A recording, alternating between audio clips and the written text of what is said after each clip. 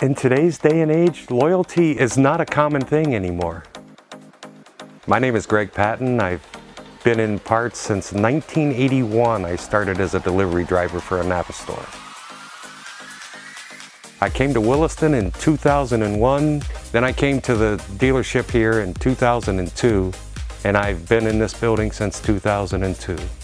I'm kind of an old school guy, loyal, and the loyalty between me and the Ryan family dealerships is also the loyalty that we try to reach with our customers.